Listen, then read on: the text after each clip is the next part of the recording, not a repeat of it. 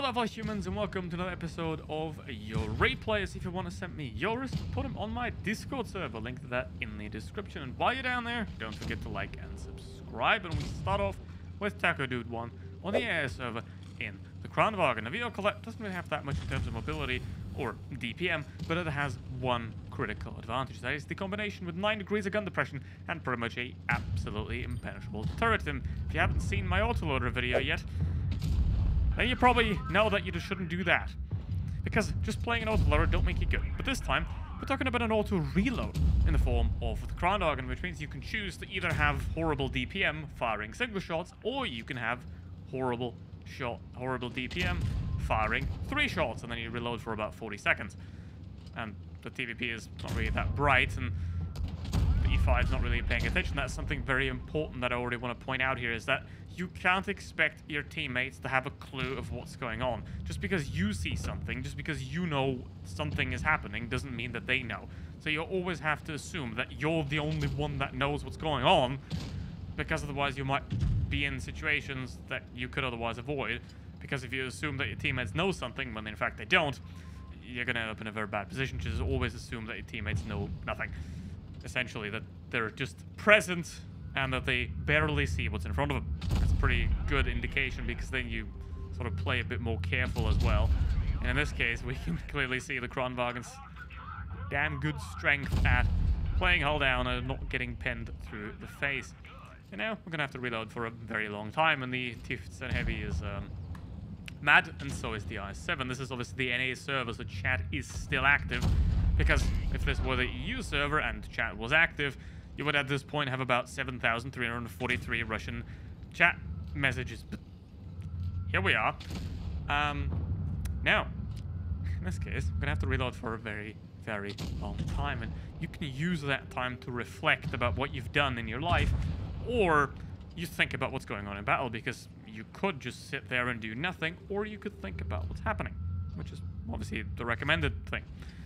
Because if you just sit there and do nothing, well, nothing's going to happen. And you're reloading anyway, so you might as well think about what's going around you. Taco's doing this really well, like just aiming at the i7, but casually checking if the Leopard's peeking, because if the Leopard's peeking, he can obviously shoot the Kranwagen into the side of the turret.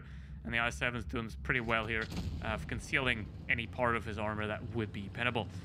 Now, it's a 4v4, which is, never mind, a 4v3 for the enemy team. And now the i7 just parks himself out in the open and gets himself wrecked. Now, this is not really a thing I'm a big fan of this move, because it gets you down to 200 HP, which is not very helpful. And ideally, in a situation like this, you don't want to do that. Like, if you're in a, let's say, 7v3, or you're in a completely pointless situation, then you can start throwing away hit points. But if you're in a situation like this, then you have to pretty much do everything you can to preserve your hit points, because if you're in a one-shot now, it's a lot harder to get anything done. And if you are a one-shot and you play like that, then obviously it's not going to go really well. 3v2. A Leopard and a 268. The Leopard is in a horrible position, which completely robs him of its main advantage, and that is his excellent mobility. And he's just sitting there, and he's not getting out. Now, at this point, what the Leopard should have been done a long time ago is just get out of there as quickly as possible. He's going to take a couple of shots, but he'd be gone. Now, in this case, there's nothing he can do. He's got an E5 on one side, he's got the Kranwagen bearing down on him. Nothing he can do. Full shot, full HP, down to 0. Just like that. Think, people. It's that easy. If you're in a situation where you're going to lose, you have nothing to lose, because you're losing. So get out if you can, because you have nothing to lose, you either sit there, die, get wrecked, or you try to get out, you try to reposition, you maybe get to a better spot, you can play better from there. You've literally got nothing to lose if you're in a situation like that. Please, just go for it. Now, the 268, I don't quite know what he's trying to achieve by going out in the open, hiding behind the rock over there. But I suppose if your goal was to achieve nothing, then that's what it did. Now, I wouldn't pay much attention to the chat, really, but it is quite hilarious, so yeah. 4.6k. 5.6k. Ooh. In a Kranwagen. It's not even an ace, but it's impressive nonetheless. So please think when you play this game. Now, speaking of thinking that hasn't been done when this vehicle was put originally into World of Tanks PC. Because this thing used to be the tier 10 heavy tank in World of Tanks PC. How is it a tier 9 tank destroyer that has 2,700 DPM, 640 alpha damage? Pretty damn good penetration, sort of. And not great accuracy, but 10 degrees of gun depression and excellent turret armor and mobility that's about fine-ish enough. How did that happen?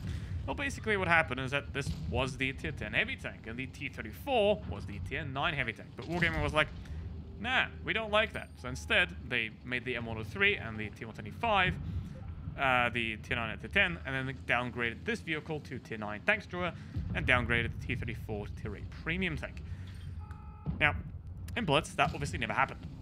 In Blitz, it just instantly got introduced as a tier 9 tank destroyer, along with the tier 10, the E4.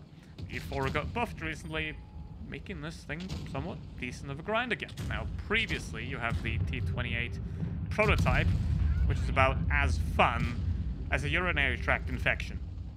So I highly wouldn't recommend that. And if you have free XP to skip it, absolutely do so. But the T30 is quite lovely and can be worth picking up, especially if you are looking to have some fun, because while it pretends to be a tank destroyer, it's a heavy tank. It's just pure and simple. It's a high alpha damage, incredible turret armor, not that quick, heavy tank. If you're into that kind of stuff, then I absolutely recommend going for it. Now, the E4 kind of breaks with that because it doesn't really have that much turret armor, given its horrible machine gun cupola on top, and only has 6 degrees of gun depression, which this thing has 10. So, I don't know if it's worth. I mean, the E4 was a lot better than it was, but still not great. Now what we have here, 514 hit points. One thing to keep in mind, who can one-shot? Who can one-shot the vehicle right now? And that's only the WT if he is using the derp gun. And that's the most difficult target here. Because if you're in a 1vx situation, or, well, in this case, just a regular 3v3 that the Cubstar is finding himself in, I have no idea what the WT is doing, then you want to do it as follows. You take out the most dangerous target first, or if it's the easiest as well. If it's not the easiest, then you take out the easiest first. Ideally, you always want the most dangerous, but if you have an easier target, you take that first. Then, if you have taken out the easiest target, you take the most dangerous target, if it wasn't already the easiest. And then after that, you deal with everything else. Ideally, always engaging one-on-one. That's exactly what's happening here, right? They aren't playing together. They're not attacking from multiple sides. They're just one there, one there, one there. And that is exactly what you want in a 1vx situation like this. You want them on different sides. You always want a 1v1v1. And that is exactly what happened here. The object doesn't think, just peeks around the corner. And we have a beautiful game right there. That is well played. Thank you very much for sending in your replays, and thank you very much for watching this video. And see you for the next one.